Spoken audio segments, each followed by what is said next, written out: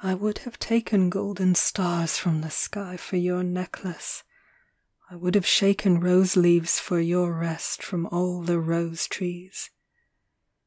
But you had no need.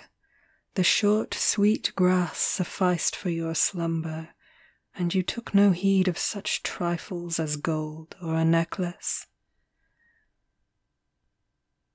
There is an hour at twilight too heavy with memory.